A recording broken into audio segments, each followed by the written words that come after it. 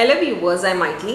In 12th Maths Differentials and Partial Derivative exercise 8.7 oda third sum in the video la paakalam. Question parunga. Prove that g of x comma y is equal to x log y by x is homogeneous. So idu or homogeneous equation appdin solli prove pannom. What is the degree? Verify Euler's theorem of g. So degree என்னன்னு find பண்ண சொல்லிருக்காங்க. Euler's theorem வெரிஃபையும் பண்ண சொல்லிருக்காங்க. இது நம்ம homogeneous on கண்டுபிடிக்கும் போதே நமக்கு டிகிரி தெரிஞ்சிரும். homogeneous எப்படி கண்டுபிடிக்கணும் அப்படினு பாத்தீங்கன்னா xy க்கு பதிலா லாம்டாவை நம்ம கூட சேர்த்தோம்னா நமக்கு லாம்டாவை காமனா எடுத்தா क्वेश्चनே வரணும். அப்படி क्वेश्चनே வந்துருச்சுனா இது ஒரு homogeneous equation சொல்லிடலாம். லாம்டாவோட பவர் தான் நம்மளோட டிகிரி. அதையும் சொல்லிடலாம். அப்புறம் Euler's theoremக்கு ஃபார்முலா இருக்கு. அதை வச்சு நம்ம வெரிஃபையும் பண்ணிடலாம். இப்போ முதல்ல இது homogeneous அப்படின்றது ப்ரூவ் பண்றதுக்கு g of x இருக்கட்ல lambda x, y இருக்கட்ல lambda y substitute பண்ண போறோம். சோ x இருந்தா lambda x log y இருக்கட்ல lambda y by lambda x. இப்போ lambda lambda கேன்சல் ஆயிடும். இங்க பாத்தீங்கன்னா lambda into இது இருக்கு. lambdaன்றது lambda, இது பாத்தீங்கன்னா g. g of x y ன்றது பதிலா நான் g ன்னு எழுதுறேன்.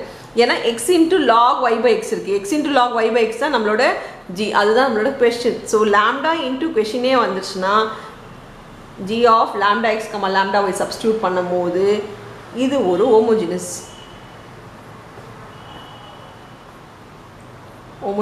equation. டிகிரி பாத்தீங்கன்னா lambdaவோட பவர் வந்து 1, எதுமே இல்லனா 1. So டிகிரி வந்து 1.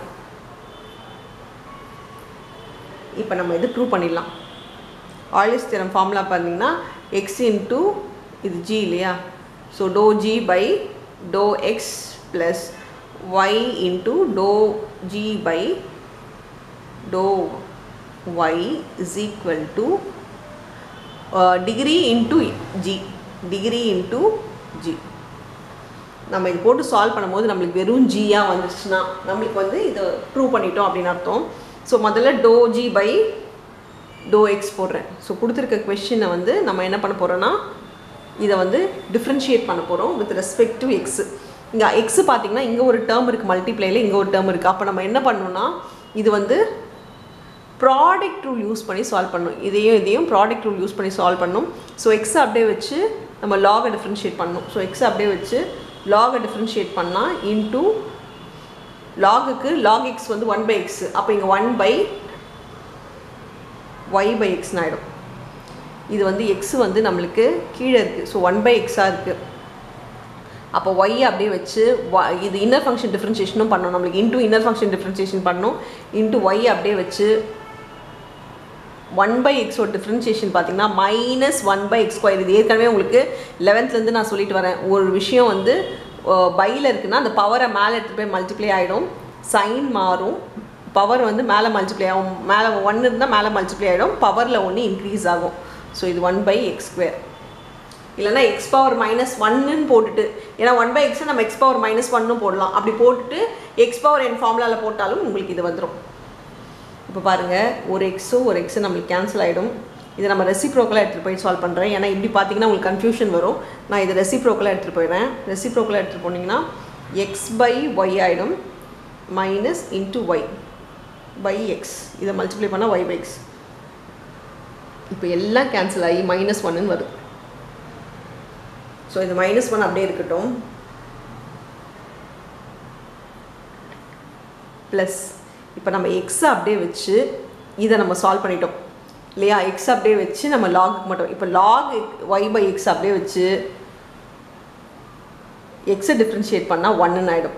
சோ இதுக்கு ஃபைனலா பாத்தீங்கன்னா -1 plus log y by x ன்னு வருது. நான் இங்க எழுதிக்கிறேன்.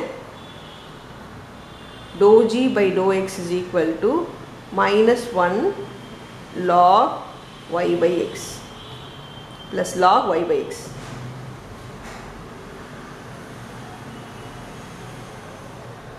சரி, இப்போ நம்ம இத சால்வ் பண்ணிட்டோம் இல்லையா. நம்ம என்ன பண்ணலாம், dou g by dou y பார்க்கலாம். நான் மறுபடியும் क्वेश्चन எழுதிக்கிறேன். g is equal to x log y by x. உங்களுக்கு அங்க மேல இருக்க தெரியாதுன்றதனால நான் இங்க क्वेश्चन எழுதிக்கிறேன். இப்போது இது மல்டிப்ளைல இருந்தாலும் இது ஒரு நம்பர் மாதிரி தான், ஏன்னா வித் ரெஸ்பெக்ட் டு ஒய் தான் நம்ம பண்ண போகிறோம். இப்போ ஒய் தான் நம்மளுக்கு மெயின், அப்போ கூட இருக்கிறது எல்லாமே நம்பர் மாதிரி தான். அப்போ நம்பர் மாதிரி நம்ம டிஃப்ரென்ஷியேட் பண்ணால் இது அப்படியே தான் வந்துடும்.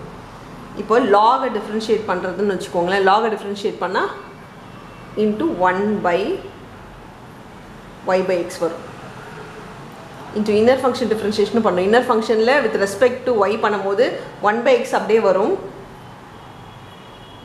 ஒய்க்கு வந்து 1ன்னு ஆகிடும். ஸோ 1/x அப்படியே எழுதணும். இங்கே வந்து ஒய்க்கு தான் டிஃப்ரென்ஷியேஷன். அப்போ இங்கே 1/2 இருந்தால் நம்ம 1/2 அப்படியே எழுதிட்டு ஒய்யை டிஃப்ரென்ஷியேட் பண்ணோம் இல்லையா, அதே மாதிரி தான் இங்கே 1/x அப்படியே எழுதிட்டு ஒய்யை டிஃப்ரென்ஷியேட் பண்ணால் ஒய்க்கு 1ன்னு வரதுனால நம்ம இங்கே இன்ட்டு 1 போடணுன்ற அவசியம் இல்லை. இங்கே x கேன்சல், இது ரெசிப்ரோக்கலாக போச்சுன்னா x/y ஆகிடும். இப்போ நம்ம எக்ஸோடு இதை மல்டிப்ளை பண்ணிக்கலாம். பண்ணும்போது இது நம்ம ஃபார்முலாவில் சப்ஸ்டியூட் பண்ண போகிறோம். So x into -1 plus log y/x plus y x/y, இது நம்ம LHS போட்டுட்டு வரோம், நம்மளுக்கு ஈக்குவல் டு 1g வரணும். இதை நீங்கள் உள்ளே மல்டிப்ளை பண்ணிங்கன்னா இது ரெண்டும் கேன்சல் ஆகிடும். -x plus x log y/x plus xன்னு இருக்குது. இந்த plus x minus x cancel ஆகிடுச்சுன்னா this is equal to x log y/x வருது. இதுதான் நம்மளோட கொஸ்டின், இதுதான் நம்மளோட g. ஸோ நம்ம என்ன ப்ரூவ் பண்ணணும், ஈக்குவல் டு ஜின்றது தான் ப்ரூவ் பண்ணணும். 1gன்னு ப்ரூவ் பண்ணணும். நம்மளுக்கு 1g வந்தது. இதுதான் நம்மளுடைய RHS. நம்ம LHS போட்டோம், நம்மளுக்கு RHS வந்துருச்சு. hence verified. இது நம்ம வெரிஃபை பண்ணிட்டோம். ஸோ LHS போட்டு நம்மளுக்கு RHS வந்தாலே நம்மளுக்கு கரெக்டாக வந்துருச்சு. அவ்வளோதான் இந்த சம். தேங்க்யூ.